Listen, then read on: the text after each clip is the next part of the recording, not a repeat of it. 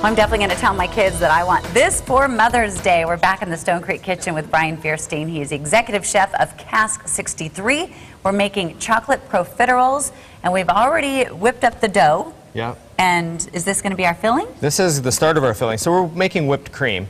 Okay. Just whipped cream. Whipped cream. That's a traditional filling in a profiterole. You could do whatever you want, though. If you wanted to do something a little more rich, say you did an eclair, you could make pudding, vanilla pudding, chocolate pudding, whatever you wanted to do. You could do chocolate whipped cream. You could do chocolate whipped cream if you wanted to. But definitely the key with this, if you're not going to use a mixer and you want to do it by hand, or even if you are going to use an electric mixer, is to put the mixing bowl in the freezer. Get the bowl really cold before you put the cream in. It'll cut the time in half. Because it helps it. Because the cream needs to be extremely cold, and if you put it into a warm bowl, it's a lot easier to whip the air volume if it's really cold. Okay, good to know. And then if you are going to do it by hand, another trick is to take a wet towel or a towel and just wrap it around the bowl, and it'll keep it from sliding around on the counter. So we learned 2 tips this morning. Well, and one other one too. If you go to the kitchen store and you see that they have like 20 different kinds of whisks, the best thing for doing whipped cream would be to get one that has a lot of volume, a big wide whisk with really, as opposed to those little guys? With really thin wires instead of something that's very stiff, which would be really good for like a sauce or something that's really thick. But this will allow you to get the air volume and to break through So we're just going to do this, and I kind of started a little bit already, but it should, you can see it should come together pretty fast. Now what's in there? Just cream. Just heavy cream. So you just start with a quart of heavy cream, and basically you're just going to continue to whip the cream until it gets stiff. And I'm going to let you start doing that. Okay. I saw you doing some exercises earlier. Right. I'm going to grab a little bit of sugar as you're doing that. You got it. It's almost there. It's going to take like... And it's because that the bowl was cold. Cold. Yeah. Look at that. I'm going to add just a little bit of powdered sugar into it, just so it's sweet. Okay. And you could not do sugar if you didn't want to do sugar. You could add whatever flavor you wanted to. If we wanted chocolate whipped cream, could we add cocoa or we needed it sweet? Yeah, I wouldn't necessarily add cocoa because it's bitter, but I would add... Did that sugar do something? Because it got thick really fast. It did, because there's a little bit... Powdered sugar actually has a little bit of cornstarch in it, and it actually helps to thicken up a little. Oh my gosh, this is a great exercise for your forearm. So you're good right there. Basically, all you're looking for is stiff peaks. You want it to be able to hold a peak up on the whip. Okay. I'm going to add a little bit of vanilla. But if you wanted to, if you wanted to make a grown-up version of this, you could add Kahlua, you could add creme de coco or Godiva liqueur or something like that. And basically, just going to mix the vanilla in.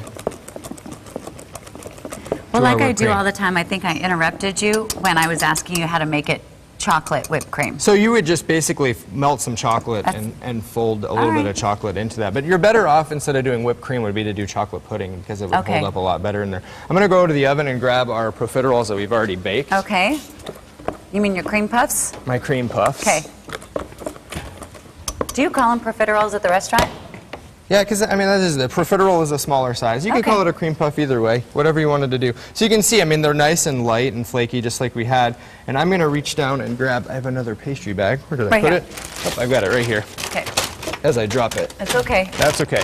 So, and I'm just going to start with a plain metal tip. Again, you could do this with a Ziploc, but really, if you don't have a plain tip or a pastry bag, your best bet to do it at home would be to just take the cream puff, take your knife, and cut it open, and then add a little bit of whipped cream into it. But because we have this pastry bag, we're just going to grab... The kids would have fun making this. The spatula right here. Yeah, and it is a lot of fun. And really, I mean, there's nothing, everything can be found at the store. It can, be made with stuff that you should hopefully have lying around, flour, butter, water. And if you don't have the cream, like I said, you can grab a little bit of pudding or something along those lines. And then basically, I'm going to let you fill a couple of them too. Okay. But basically, you want to just work the cream down to the end of the bag until you see it start to come out. And then you're just going to, well, here's the one that we did earlier. So basically, you could just fill it up and then do that. But if you have the ones like this, you're just basically going to insert the pastry tip in until you start to see the cream come out. Okay. I think I could do that. I think you can too. And basically, you just want to get that tip in. Right, so that's why the metal tip works. Yeah, and you need the, and the tip will basically help you get through. Okay. All right. I'll hold that. Okay. Got it? Uh-huh. I think. You got it. I do? Yeah. Oh. Maybe that's okay. I've never done that before, and it was hard to tell if... All right, let me help you. Let me get this going again. Okay.